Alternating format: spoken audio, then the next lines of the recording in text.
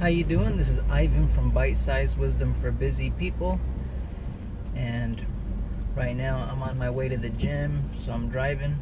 So when I'm in the car, I like to do these little short videos, so I'm going to start doing quote of the day to have a great day. So whenever you see me in my car, it'll probably be a quote.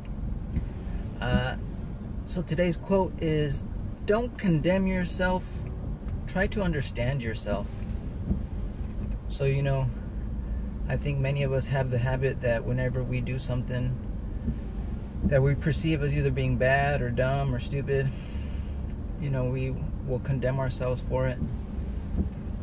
But that gets us nowhere, you know. What we really need to do is try to understand ourselves, try to understand our behavior. So in order to do that, we really need to learn how to properly observe ourselves, which means being able to use our attention in a way where we try to observe our bodies, our emotions, our thinking, our sensations in a objective way, which means that we keep our attention free and not let it get identified to what it's observing, because once you do that, you're at that level. You're at the level of thought. So as soon as you condemn yourself, you're back at that level, and you'll just keep going around in circles, and you'll never really solve anything or get any understanding because of your identification to what you're condemning. It'll just keep you at that same level. So as soon as you're able to use your attention in a way where you can moment to moment observe what's going on within you in a way that you don't judge anything you observe as either being good or bad. Your goal is just simply to see clearly what's going on, see your behavior clearly, because you know what a lot of us do is we have some blind spots that we will only see ourselves in a certain way. So that's why other people sometimes have better insight into our behavior, because they're not so close to the problem, so they can see our behavior in an objective way.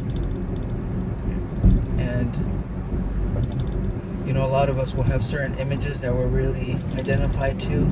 Let's say that I believe I'm a very smart and punctual person, so anything contrary to that I will not see.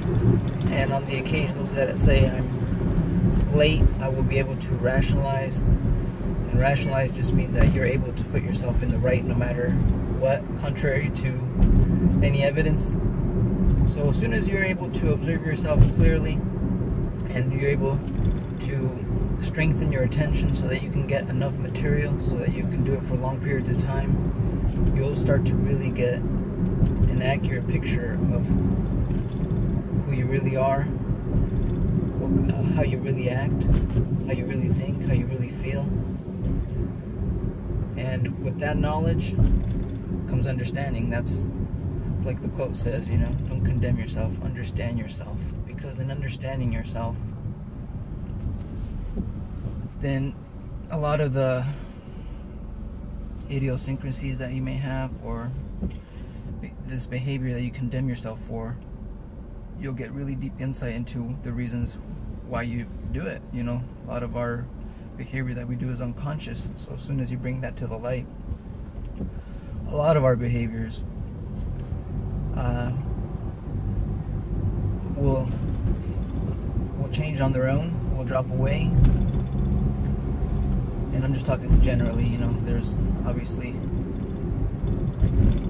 some of us have had some really painful and deep experiences that may require different approaches and more work.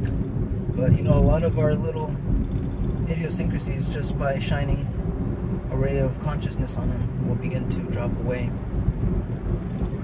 So that's the message for today. You know, don't condemn yourself, because that's really going to get you nowhere, and it will stop any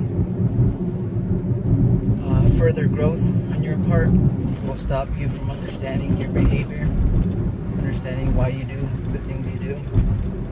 So instead, seek to try to understand yourself. And do it in a way that, yeah, you don't judge or condemn yourself for anything.